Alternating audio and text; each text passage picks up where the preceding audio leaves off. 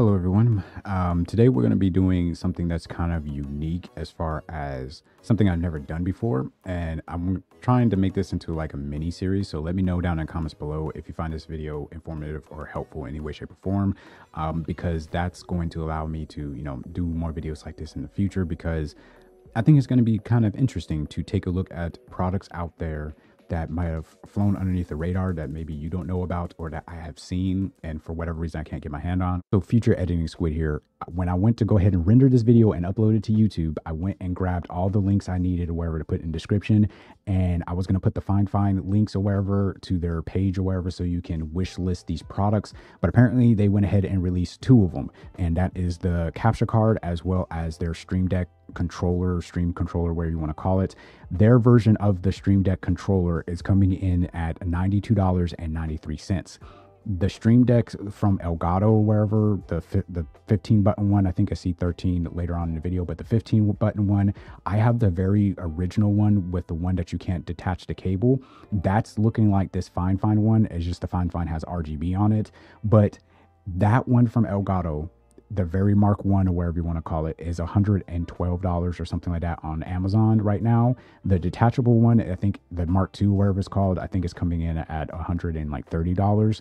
But there are other third-party Stream Decks out there that are doing the same thing FIFINE is doing, and that's using the skeleton of the software, because I've seen a picture of the software in the background of this Stream Deck as far as like on Amazon, and it looks like the Elgato software, just Elgato stuff removed. You know what I'm saying? It looks like the skeleton of the API or something like that, and it looks like other companies are doing that as well, but their Stream Decks are coming in at like $89 or even lower in price. But again, I can't talk to their stability of the software. I can't talk to I would say how the build quality is of the device, the reliability of it, anything like that, because I don't know. You know what I'm saying? And I even seen one from Ulanzi, which is like a camera accessories company. Apparently they have their own version and it's a little bit different. So I don't know, pick your poison between them or wherever, but I'll have the affiliate links down in the description for whatever reason you want. FIFINE products. My thing about this is, I'll talk about it later on in the video, is this software going to be the same as Elgato, just Elgato stuff removed as far as like logos and stuff? Are you going to still have the same amount of integration that you have with other programs that work with the Elgato Stream Deck? Are you going to be able to control stuff like Elgato just released, like I say update or wherever, to be able to manipulate some things in Photoshop? They have the capability of doing that with some other programs as well, and some other I would say companies with software have integrations with Elgato Stream Deck. Are you going to be able to have those same types of integrations with those same companies with another company's device? Just because it has the same skeleton of their software, are you still going to be able to have those Photoshop integrations? Are you still going to have, whatever editing program or whatever you use the Stream Deck for? Are you still going to be able to do the same thing or wherever, what I'm saying, work in tandem? Are you going to have this software open up and the Stream Deck software open up at the same time if, you're using, what I'm saying? Like, that's a lot of questions. And hopefully, like I said, I can get my hands on it. I did reach out to my representative to see if I can get my hands on this to, fact check that stuff and any questions that y'all possibly have. So subscribe to the channel if you want to see that in a future video. But they live in another continent, so their times as far as like their daytime is like 12 o'clock in the morning for me. So I'll have to wait and see if they allow me to review these products. But I would say the capture card, if you guys are wondering about that, it looks like it's 1080p 60 maybe capture and maybe 4K pass through or something like that. I'm not entirely sure of the description or wherever of the actual device, because it says a capture card of 1080p 60 frames per second for gaming and live streaming, but it says 4K HDMI capture card. So I'm guessing that's 4K input or pass through, whatever you want to call it. But then if you actually want to record, it might be 1080p 60. I'm guessing that's how it's set up. Again, I don't have my hands on it, so I don't know, but it's about $56.46. I think that's actually pretty decent, what I'm saying, for 1080p 60 frames per second capture, especially being an external capture card. I think that might be a competitive price. I don't know. I haven't really used a actual capture card like this in a long time because I don't play console games anymore. And all the capture cards that I use are either internally in my computer or USB to HDMI capture cards going to my computer. So I don't know. That might be something you want to look into. I think that's me personally, I think it's a good price. I don't know. But like I said, that Stream Deck controller, that's my main gripe right now as far as it being that high. Again, around 80 bucks would probably have been the sweet spot, and it would have been more compelling as far as price difference between going with the Elgato product going with this one. And then, like I said, it does call into question the software integration and the capabilities of it. And like I said, when I get my hands on it, we'll do thorough testing. And with all that being said, there is a wireless headset that I talk about later in the video that is available on Amazon, but it's not available for sale. It's not in stock yet, but you can wish list it. So you can go ahead and find that link down below. Again, they're all affiliate links to everything. And yeah, hopefully you guys enjoy the rest of the video. Next up, we have something from a company called Pixio. I think that's how you say it, or wherever. I might be wrong. This company I have heard about before because I was looking up for monitors to switch out my 24-inch monitor that I'm using right now from Asus. I wanted a bigger monitor, a 27-inch, and I went with the Asus one that's 1080p, 280 hertz monitor. But I found this one because I've been on this wave now. I don't know if you guys get this, but when you get like down this rabbit hole of really interesting YouTube content, and the ones I have been watching is like these cozy office like vibes, like all white setups, like clean, kind of like sterile, like office setups, and people are just like gaming vlog, you know what I'm saying, where they have a camera behind them, they're just playing some games, they're just chilling, relaxing, you know what I'm saying, just have some lo-fi music, not even really talking in the video, it's just like text on the screen stuff. I just been, oh boy, I've been down the rabbit hole, man. But in my spare time when I can. But the thing about this company is when I saw this monitor, this 27-inch 1440p 180 hertz monitor, and it's coming in at base price is usually around $300, but it's coming in at $230 right now on Amazon. And I know it's not going to be something crazy or whatever. It's not going to blow your mind. You know what I'm saying? There's probably better monitors out there and accuracy and all this stuff. And even if the company sent it out to me for review, because I am going to reach out and see if they will let me, I'm not going to have like the actual scientific like mathematical device that goes on the front of the monitor to test stuff, and like I'm just gonna have to visually look at it and everything in comparison to what I have for $230. That might be an interesting like movement over, you know what I'm saying. And another thing that makes it interesting to me is the fact of, and what really caught my eye is the fact that they have 4 different colorways of the monitor, and the monitor actually matches the monitor stand. And on top of that, they have monitor arms to match the colors. So you can get a black monitor, you can get a baby blue monitor, you can get a pink monitor or all white monitor, all the trims, the bezels, all that stuff or wherever, except for like the little black, you know, outline of the screen or wherever on the front. But all of them are the matching color, like the whole monitor. It still follows that aesthetically pleasing, like if I'm building a theme, these monitors are going to fit there. And I'm glad because, like I said, they even have the monitor arms to match the monitors. Like, this is for those aesthetically people who want their setup to look good. And I don't know in the future if they're going to release more colorways, but I think for what you're getting here, for the price, they have a 24-inch version. Those are coming in around $150. Those are 1080p 200 hertz. And like I said, $150, bro. I'm pretty sure I paid like 200 and something for mine. I don't know. I have to go look at the price or whatever. I might be wrong, but for my 27-inch, you know, 1080p 280 hertz monitor, I paid way more than that. Yeah, these monitors are pretty interesting. Even if they're roughly around the same price that I paid for these monitors, the Asus ones, I just think the fact that you have the matching colors for your setup, as well as having a monitor arm for your setup to match. The only thing about it though, I will say, they have a different series of monitor arms that are dual, that are white. But if you're looking for a dual monitor arm for like the pink, the blue, you know what I'm saying, you're not going to get that here because it only has, you know, a monitor arm, like a single monitor arm, instead of having a dual monitor arm for those colors.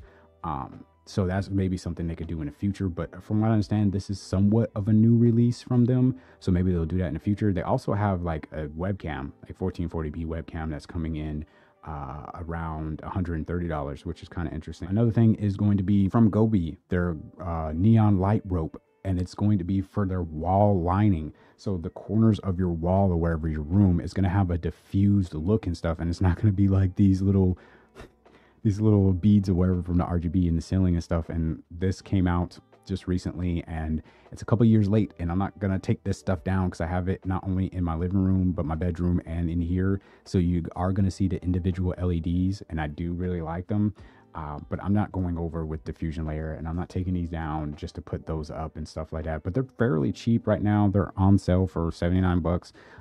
It's about $100 for the 16-foot one or wherever. But again, it's going to be for your wall lining. I'm not sure if it comes with like 2 in a box, or it's just like one 6-foot one or something like that, or 16-foot one. They do have a 9-foot one that is around $70, but it's on sale for $60 right now. I'm hoping that it's 2 in a box, but I imagine it's probably just one, unfortunately. But like I said, you just put them in the corners of your room or wherever, and you're going to have diffused lighting in the corner. So if you don't want to put a floor lamp down or something like that, or you want something like this but you want it to be diffused and not see the individual LEDs or wherever, I think this is a really good option. And obviously Govee is a really good company. Another thing is that they're coming out with a curtain light 2. So this is the curtain lights from Govee. I never had a problem with issue with them. I've been thinking about getting another one for the other side of the room to kind of like do a symmetry thing. But then I saw this, and it's coming out on September the 20th, and it's for The Wild Robot. I think it's from DreamWorks. It's a movie that's coming out in celebration of it or wherever. Govee's been doing a lot of collaborations like that. I'm not sure what is on offer. I'm not sure if it's just with these curtain light 2s that you're getting, you're going to get exclusive animations and stuff like that because it's, you know, in tandem with the movie. That's what they've been kind of doing lately as far as like the features and what they've been offering when they release a product in tandem with a movie. But I'm like, what's the difference between the first one and the second one? Is the beads on the curtain light brighter? Are we not gonna, they're gonna have like certain features and themes or whatever within the app that the first one can't get? And I'm not talking about just because they're collaborating with the movie. Like, what are the differences here, you know what I'm saying, for the version 1 to the version 2? I'm not sure. Obviously we'll have to wait for it to be released, but a lot of people have been asking me about this. And I would say if you are going to possibly get it, I would say hold off to see what September 20th holds or whatever for the curtain light. Next up is something very, very, I would say, interesting. This video is not sponsored by FIFINE, but they are a sponsor of the channel, but they didn't ask me to cover any of these things. But I was looking around products or wherever, and I wanted to see, you know, certain prices for certain things for FIFINE or wherever. And I went on the actual website and I found something interesting. If you go to the website and you hover over the little tabs at the top through like their microphone, headset, all that stuff, they have new products coming out, and you will see a calendar like icon emoji, and it will say upcoming, and they don't have a product displayed. And you can actually click on it. You can get a little bit of information, but obviously you can't order it or anything like that. You don't get a price on things or anything like that. But doing that, I found out that FIFINE is coming out with the AmpliGame D6 control pad, and essentially is the Stream Deck. You know what I'm saying? We've been seeing a lot of non-Elgato companies coming out with their own like literal knockoff of the Stream Deck. This one doesn't look like it has a detachable USB cord or cable. It's giving me vibes of the very first iteration of the 13-button Stream Deck. There looks like there's actually going to be software, because if you look at the back of one of the pictures in the background, it looks like it has an accompanying software. My only thing about this is, what are we going to be able to control? You know what I'm saying? Obviously with some Elgato stuff with their Stream Deck, they have exclusive partnerships with certain, I would say, applications or companies or whatever. So what are we going to really be able to access on this? Is the software going to be stable enough? I've seen other Stream Deck knockoffs before where they have the same exact marketplace as Elgato. It's just you don't see any Elgato logos or any mention of Elgato anywhere, but you still get access to pretty much everything that Elgato Stream Decks can control within the software. So I'm wondering if FIFINE is able to do the same thing. I'm hoping that it's just not an OBS controller, you know what I'm saying, or it allows you to do stuff like control different apps. I do see something in the back that says like Zoom. So I'm imagining if you can do like control like stuff in the Zoom calls and stuff. I don't know. I don't do Zoom calls and everything. I'm hoping that you can control stuff like Discord, all that stuff. I'm seeing like something like favorite web at the top. So I'm guessing you can launch your favorite website or something like that. Like I'm seeing League of Legends, you know what I'm saying? Icons and stuff. Like I'm really hoping that this is not just, you know, very limited on what you can control, because the League of Legends thing or whatever looks like it's just a quick macro or wherever to do an ability, because I'm seeing Q, W, E, R, you know, stuff like that. So again, I'm hoping that it is kind of more fleshed out, but I'm also hoping that this is not above $60. I'm hoping it's between 50 and 60. Just because you got the Elgato Neo line out there again with that little Stream Deck. I think it has less buttons than this one, but again, I think with that one you can get access to the Wavelength software. I might be wrong on that, but it has like the touch bar. It has at least the info thing of like at least seeing like the date, you know what I'm saying, or time or something like that. Like this one might be a little bit late to the game, but again, it just depends on the price and what you can actually control. You know what I'm saying? And like I said, if they could get this thing between, honestly, realistically, let's be honest, come in close for a second. If we can get this thing around 40 bucks, between 40 and 60, I could see justify. And then, like I said, if there's enough here to be able to control, and I'm not talking about just launching Google Chrome, you know what I'm saying, or controlling OBS, you know what I'm saying? Like I'm going to have a lot of things I can control similar to the Stream Deck. And like I said, 40 to 60 bucks might be worth it. Maybe. Let me know your thoughts on that in the comments down below. Next up, from FIFINE, we have the AmpliGame V3 capture card. Now this is a USB Type-C 3.0 with HDMI 2.1, and you can record up to 4K 30.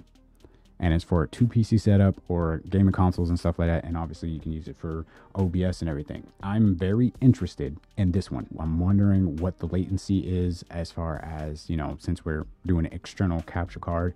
I'm also wondering, is there going to be accompanying software with this? Because we're already kind of seeing that with the whole Stream Deck. And I'm also really wondering what the price of this is going to be. I would imagine around, this is high hopes again. I'm in my own world, because people keep telling me the prices that I'd be talking about is just unrealistic for companies, but I would realistically like to see this no more than 150 bucks realistically. Again, I could be completely wrong. Maybe it needs to cost more, but if it could be no more than 150 bucks. I don't know, guys, you know what I'm saying? They don't tell me about stuff until the product is actually out and you can order it, and then they tell me. You know what I'm saying? I'm finding this by just doing my own research, just happen to look at the website. So I'm hoping, like I said, 150, between 100 and 150. Another thing is going to be the FIFINE X3. There are wireless headsets from FIFINE finally. I really like the H9s that I did a review on about like a year ago or so. The only problem is that, again, they weren't wireless, but the sound quality, the comfortability, everything like that, even the microphone surprised me, or whatever, how good it sounded coming from a headset microphone. And in my personal opinion, that's one of the products that kind of made me reach out to FIFINE and was like, hey, can we do kind of a sponsorship thing? But with these, I will go ahead and say, just being completely honest, I'm a little bit disappointed that it does not look like the FIFINE H9s. I wanted a wireless headset that literally was just a carbon copy of the H9s. I know I'm probably one of the few people out here, because this is more of a public, I'm going out or wherever, it's not supposed to look gamery, you know, stuff like that. But I was really hoping maybe, you know, this is the first iteration of a wireless headset. Maybe we are going to get something that's reminiscent to the H9s, maybe the H10s or something like that. That would be wireless, that would have like a wireless dongle and stuff like that. It can hook up to your computer, but you could also do Bluetooth and stuff like that. Because this one, it looks like you're going to have the 3.5 millimeter audio cable. You're going to have the USB-A to USB Type-C. You're going to have the wireless headset as far as being able to use Bluetooth. And you're going to have, you know, a detachable microphone and stuff. It looks fairly interesting. And it supposedly has noise cancellation, active noise cancellation. So again, it looks interesting. Obviously, if your computer can do Bluetooth, you could probably hook it up to that and use it just that way or whatever.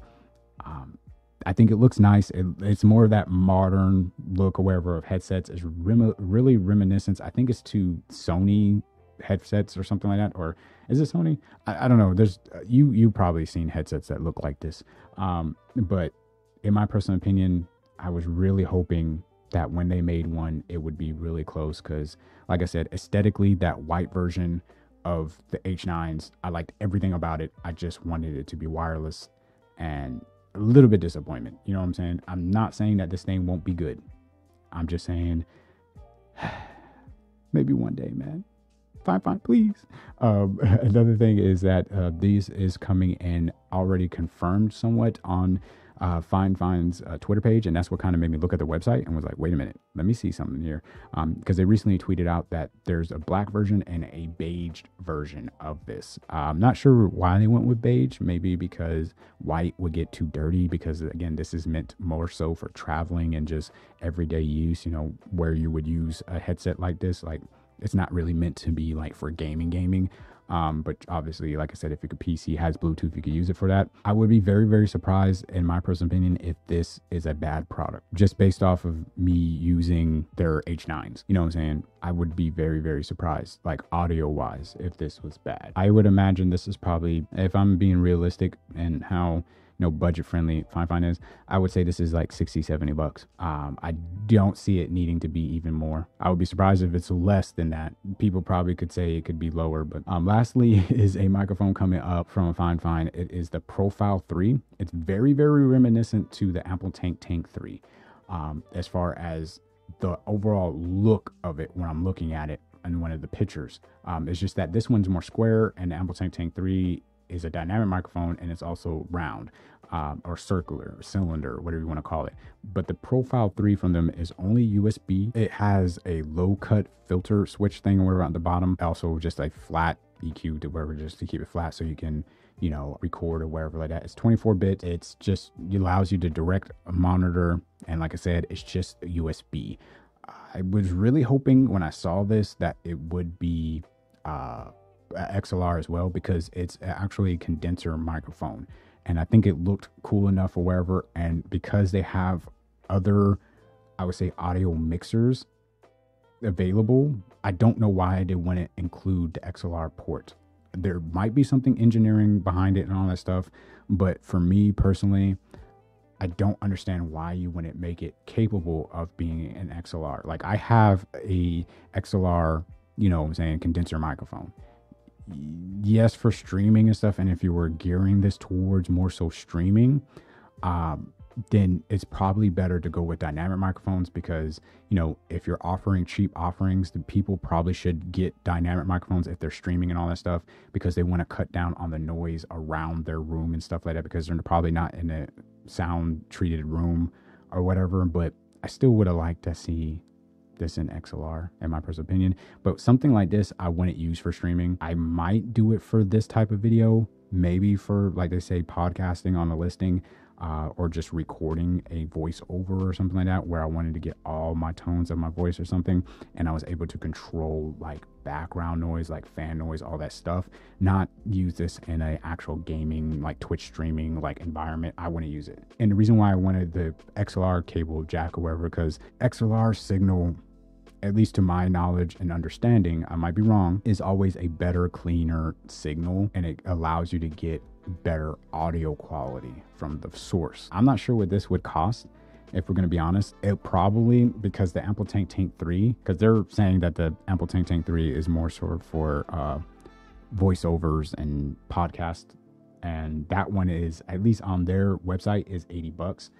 I imagine 70, 80 bucks as well. It's just, it's only USB, and I don't know why. You know what I'm saying? At this point, it's just speculation, but let me know your thoughts about this down in the comments down below. I'm gonna leave it up to you guys. With that being said, if you found this video informative or informational in any way, shape, or form, and you want to see more videos like this, then let me know. Like I said, down in the comments down below. If you're new to the channel and you want to see more videos from me in the future, then you already know what to do. You can hit that subscribe button. If you want to take it a little bit further, and you want to join the memberships, I'd be greatly appreciated if you do that.